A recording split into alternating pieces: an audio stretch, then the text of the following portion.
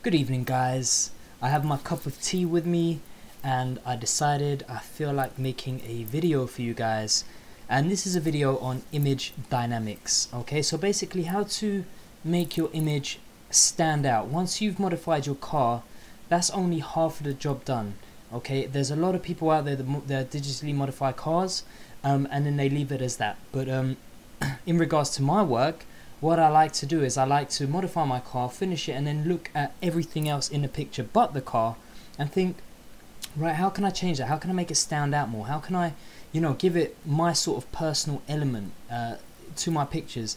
I've got maybe 75 pictures in my portfolio, and all of them contain some sort of image dynamic that makes the work unique to me. And I want you guys to kind of do the same thing instead of what everyone else is doing by just modifying the cars and then that's it. You want to look around the image itself and see how you can improve it.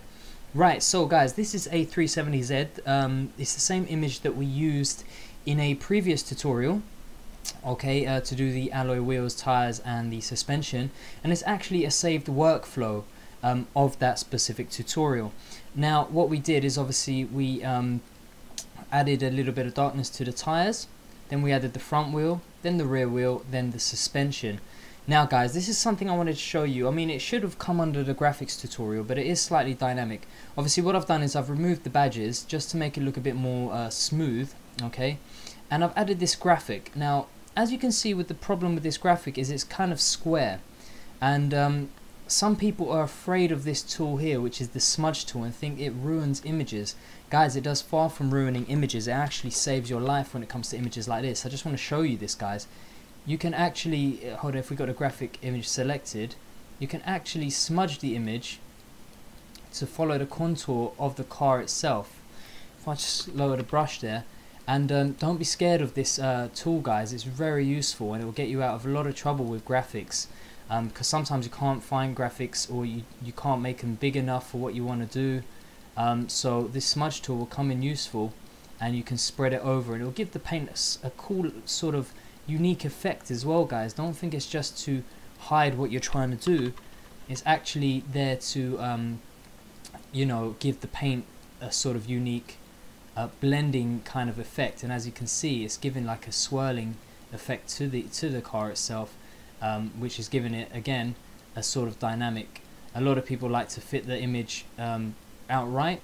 I like to smooth things in and add a sort of element to my work.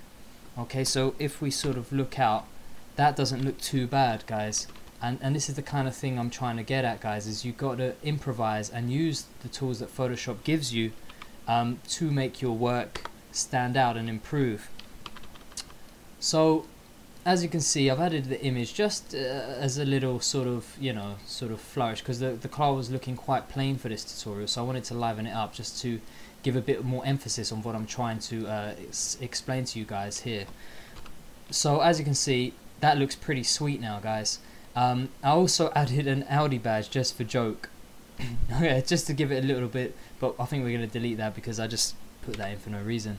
Right, so guys, this car is obviously far from finished, and but what I want to get at is, just say this is a finished product, okay, and this car is finished. That would probably be what most people would do, but for me, I like to look at how I can improve the car image on a whole. So now I'll look at everything except the car. Now if we look here in the background, it's quite vibrant and warm, and then the road is quite drab and sort of plain and dull, and I would like to get some of that vibrance into this layer. Okay, now I know the road layer is on this car layer because the suspension is the one that has the top part. As you can see, the road overlaps on here, so we'll deal with that later. So what I want to try and get you guys to do is actually look at these images and do what we're doing now. So I want to add some of this vibrance, so all I can do is select the car layer and then just select soft light, and as you can see, it adds that vibrance to the image that wasn't there before. And to fix the road, we select the suspension layer. Okay, that's fine, the settings are fine. We zoom in, get our brush a bit bigger, a bit smaller than that, guys, and then you just select your source and you start painting in the road. And it's just giving your image that dynamic, guys, and that's what I'm talking about, just to make it stand out a bit more than it would originally if you didn't touch it. Okay, Right, that's good. And let's just go to the other side, and you'll see what I mean once we zoom out, how much of a difference it actually makes when you do this kind of thing. So, and keep resourcing, guys. When you're using a clone tool, keep changing the source, okay? Because the crosshair that appears when you do the source, it follows the contours, okay? So if your contour goes off the page or goes into a part where the car is, it's going to do the same. Okay, guys, so as you can see, that picture looks pretty good now, okay? And this is what I mean by dynamics. From what we had before, which was quite boring and depressing, okay, we've actually changed into something beautiful, as you can see, okay? The before and after.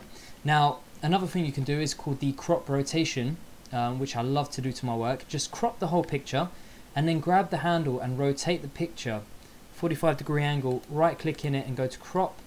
And as you can see, we've got kind of this funky sort of photograph effect, and as you can see, it adds some sort of dynamic to your work. And then maybe you can get a signature down here, a signature that you can create and add that to your work as well.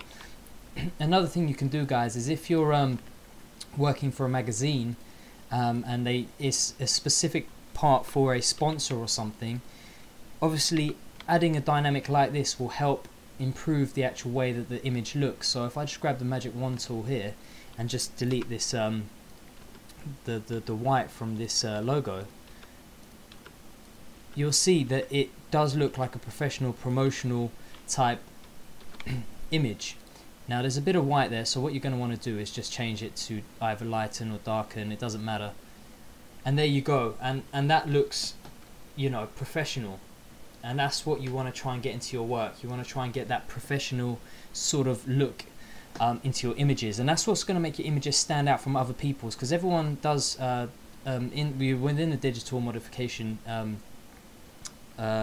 community, if you like, they're all going to do it, but you need your work to stand out, guys. So concentrate on doing things like that. Another thing you can do is you can create a new layer and then rename that desaturate. Okay, and then what you can do is put a mask around your car. Obviously do it neater than I'm doing, do it literally to the contours of the car as well. Make it as neat as possible, and you'll see why in a minute, and you'll see which effect I'm going for now. Okay, and this is called the desaturation with color look, and it does look pretty cool. So once you've got your selection, make sure you select inverse, okay, so that allows us to paint on the outside. Select a brush tool, put your brush out quite big. Okay, and because we got a desaturate layer here, the reason we call it desaturate is because we're going to add a desaturation or a saturation fill onto this. So now when we paint, it desaturates the whole image, and as you can see, it's obviously not affecting the car. Now, as I mentioned before, guys, when you do your mask, make sure it's perfectly on the contours of the car, and you'll see the kind of effect we're going for here. And this looks pretty good as well. And again, if you put your signature down, it gives it that sort of professional, unique look to sort of identify your work. You don't want to be the same as everyone out there, okay? You want to add something that people will recognize and be like, oh, that's his work, that's the kind of thing he does, and that's what's going to make you you know, noticed in this kind of thing. And again, like I said, if you are working for magazines and they're asking you to do things like we did previously with the EBAC sponsor for the springs, you can get a really good professional look if you just take some time and experiment with what Photoshop has to offer. Okay, so I'm not going to do it perfect, but you can see the kind of look we're going for. Okay, and remember, guys, you need to desaturate these parts as well. So, you know, get your paintbrush and desaturate these areas as well within the windows. You want to make it professional. Every little attention to detail, guys, is what's important when you're doing this. Okay, see, that looks pretty good. So that's what I'm talking about, image dynamics, you know, and you just got to experiment with what Photoshop offers, because Photoshop has so many settings, and half of them, like, you know, are undiscovered by people, and they do look good. So, you know, make sure you do that, experiment with it.